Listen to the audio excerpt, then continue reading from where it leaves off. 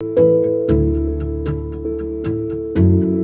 day, everyone. This is K Stadium News. Let's check the latest updates. As you can see in the chart, KSTA increased again this week, and it was now equivalent to 0.1021 US dollars as of today. In this week on-chain data from kstadium.io, from August 13 to 21, the total transaction was now 3,782, and that is the highest point in this week. Inside the KStadium, there was a total of 646 million KSTA coins. It is equivalent to 66 million US dollars and 88 billion won.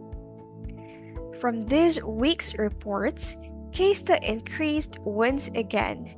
It looks like we can look forward for more soaring increases in the following weeks.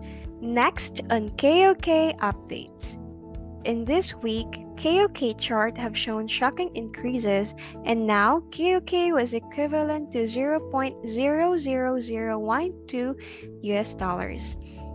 Also, inside the KOK app, there is an announcement regarding to the temporary restrictions on new members sign up.